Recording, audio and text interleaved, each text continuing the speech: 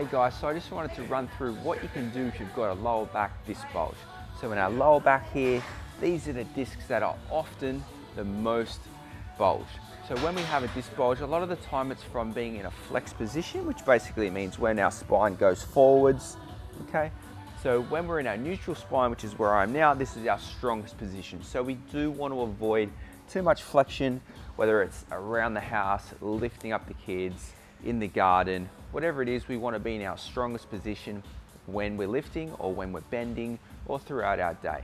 When you're in a sitting position too at work, you can get more compressed, and if you combine that with a bit of a poor posture when you're sitting down in your chair, you sure are putting a lot of extra pressure on those lower back discs. So if you end up with a disc bulge, what can you do to make your body feel a little bit better or get some temporary relief, then build that into actually fixing your back. So what you can do for some temporary relief to start with is just do some gentle little rocking of the knees. Okay, so you don't want to pull too hard so you pull your hips and tailbone off the ground. Just gently rocking forward and back just to get all the little muscles and ligaments loosening up, because generally they like to go quite tight to protect your spine.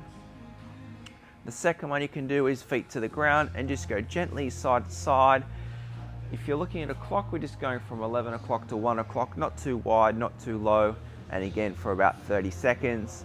The third one we can do is feet again on the floor, and we can roll our pelvis up and down, just doing some little pelvic tilts.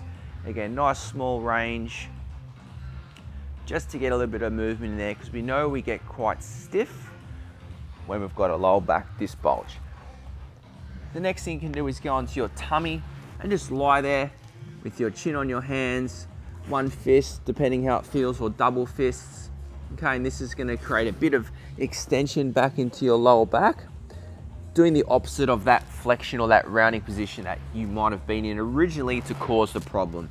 Now you don't need to go much higher than double fists. This position can feel quite nice just to lie in for up to 2-3 minutes. And then of course when you come out of it, just roll out of it and sit back up so that you keep your back nice and neutral.